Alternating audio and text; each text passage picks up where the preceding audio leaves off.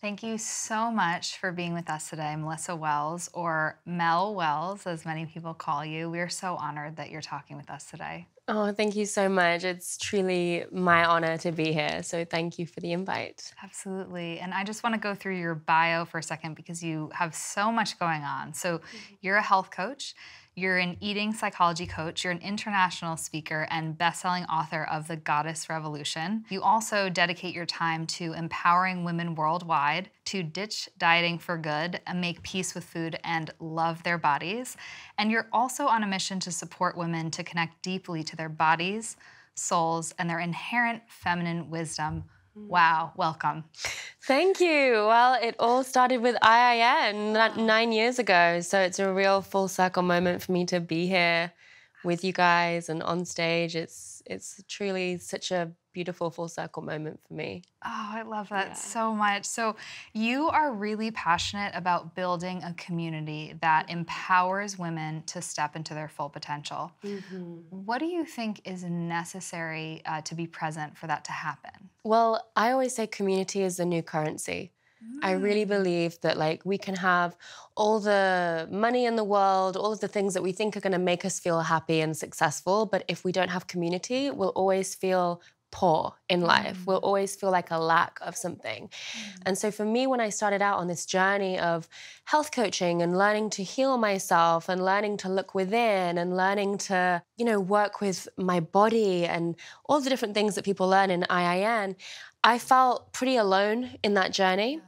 And it was through finding community, finding people who were just like me, finding people who were on the same path that I was able to go so much further and I was able to really Mm. believe in myself. Mm. And so I think a lot of people start out on this journey Mhm.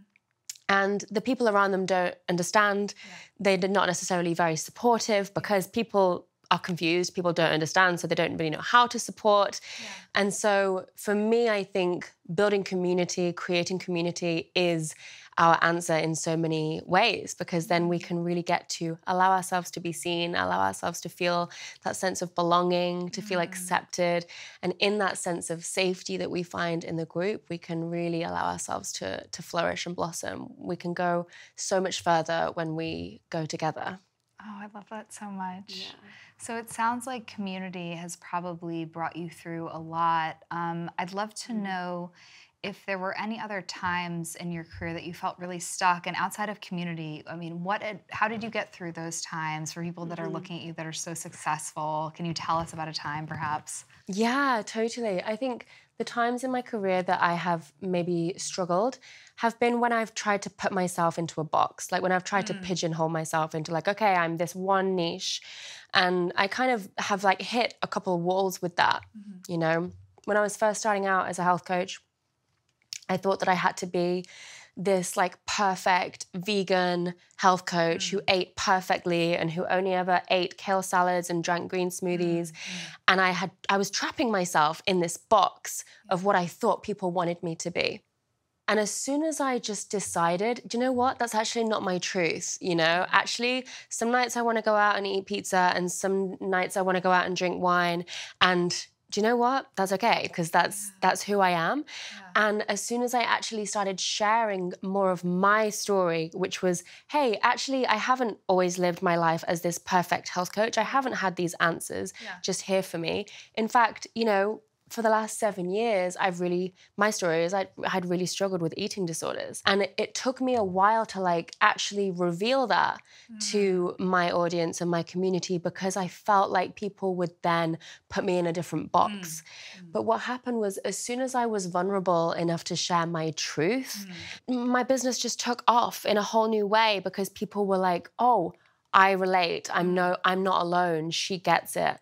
And really, that I would say is one of the keys to my success, is to just share your truth and be really honest and stop thinking that you need to be the perfect health coach or the perfect life coach, because that's not real. That's not human. And people don't want that. They want to work with a human being who's been through challenges, who gets where they are, has come out the other side, but doesn't have it all figured out.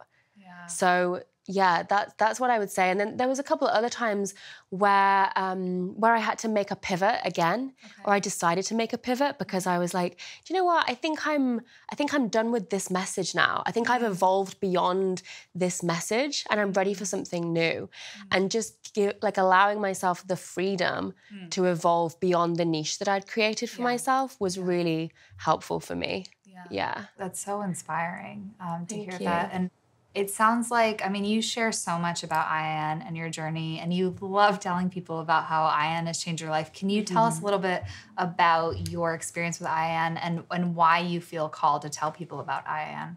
Yeah, totally. I mean, when I discovered IIN, I'd never even heard of health coaching. I really had no idea what that was. And it was my first glimpse into a world of a life of being of service to others and a life of really helping others to heal. And, from the second that I enrolled, I just knew that my life was changing. Just every time I tuned into the lectures, every time I connected with students, I just felt like this is where I'm meant to be. This is the path that I'm meant to be on.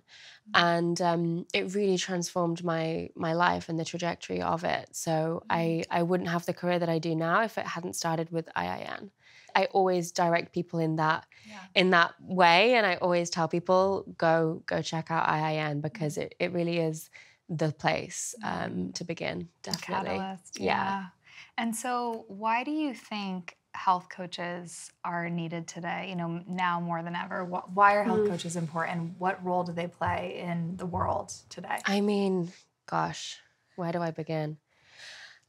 If you just go out into the world and just start talking to strangers, you'll realize how important and needed health coaches are, because most people are not happy with their lives. Most people do not feel good in their bodies. Most people don't know how to connect to their bodies or their souls. Most people do not feel energetically like they're thriving in their life, or they've got something going on with a relationship, or they're not happy in their jobs. Everyone will have a complaint, a stressor. And I think now more than ever, there's so much technology, there's so much distraction, there's so much it's so easy for people to not connect with themselves. It's so easy for people to be disconnected and distracted all the time. So yeah, if you can just help just one of those people, then you're making a difference. There is an abundance of clients for everyone. All we need to do is literally walk out onto the street and look around, and see if people are smiling, see if people are happy, or see if they are not, And so there's always a difference that we can make in people's lives. And I'm just so happy to see this industry really taking off now and people really understanding how powerful it is. As an IIN grad who's created a massive positive ripple effect in the world, I'm sure a lot of our students and grads are looking at you like, I can't do that, or they're on the cusp of doing something that they're really scared of or pushing through. What advice do you have for those students or grads? Yeah, so the advice that I have for students and grads of IIN is to start before you're ready. Too many people think that they need to have a certain amount of business training or the perfect website, or they need to spend all this money learning about social media or have a ton of followers. No, we all start from nothing. We all start from zero. And it's best to just start before you're ready. There's no such thing as just suddenly feeling ready, suddenly having everything together, and then this moment just occurs where you're like, now I'm ready to go out into the world and be the health coach that I know I was meant to be. You have to do it just now, without the perfect website, without the perfect application form, without the perfect photo shoot. People don't really care about that, honestly. That will come over time. You've got so much time to build all of that. But right now, just practice going out, using your voice, talking about what you do, talking about why you're passionate about it, sharing your story, just using your voice to share what your new path is and what you're offering is so important. So yeah, that's my advice. Don't think you have to wait until you've got this perfect thing together. People just want to hear from you. Yeah. Oh, that's so great. And so I want to shift gears a little bit. I would love to hear about your morning and possibly evening routine. Do you have a routine? Do you have consistency with that? Yeah. My morning routines are always very flowy and Mm. intuitive, and they'll shift from season to season. Mm. So we just moved house from Miami to Austin, and one of the first priorities of like getting into the new house was like, okay, what's the new morning routine going to be in the new house? And I have a dog who has a lot of energy in the mornings. So she kind of demands that like she's a big priority of the morning routine. So yeah, totally. And I'm about to have a baby, so the morning routine will shift again. But at the moment, what it looks like is waking up, taking my prenatal vitamins, getting a coffee on, walking the dog, taking the dog out for some exercise, giving her a big run. And that kind of gets us out of the house. Me and my partner, we go on a big walk together to the dog park. We get to talk about what we have coming up that day. And then we'll come back from the dog park and we'll meditate together. And then we'll do like a 15-20 minute workout. At the moment, I'm doing like prenatal pregnancy Pilates. He does his own like fitness thing. And then we'll have breakfast together. I might do a little journaling. I used to do tons of journaling. And lately I haven't been doing it so much. So it's kind of something that's like not really happening at the moment. But I'm cool with that. So we'll have our breakfast and then, yeah, just start the day. It's pretty simple. Breakfast, I'll usually have eggs, some kind of gluten-free, whole, like seeded toast, some avocado. Yeah, and then just start my working day. Love that. And do you have a wind down at the end of the day? Do you have a nighttime routine or? Again, it's kind of led by the dog. So we'll like decide at like a certain point, okay, we're going to close down the laptops. And then we'll do the same thing. We'll go on a big walk. We'll kind of reflect on the day, ground, talk about how our day was. And then that's the end of work, basically. We'll get the dog out, experience like a sunset together. We have a pool where we live, so we might go for like a little swim together and then come home, cook together. I like to listen to podcasts when I'm cooking dinner. So sometimes I do that. Sometimes I'll just put some music on and yeah, we'll just relax, watch our favorite show and then head to bed. Yeah. Oh, it sounds like so many nourishing things throughout the day. Yeah, when I lived alone, I was meditating at night before I fell asleep, and I really liked that. It would really help me get off to sleep. But now I'm living with my partner. It's nice to just have like more intimacy together in the evenings. Oh, that's so nice. Yeah. And so if you had to share one wellness tip, that's been transformative in your life or that's successful to others, what would you share? Oh, so much. Okay, one thing that's really transformed my entire life is it's not about the food you eat. It's about your relationship to the food, your relationship with the food. It's not about like one thing that you do. It's about how much you love yourself and what your relationship is with yourself.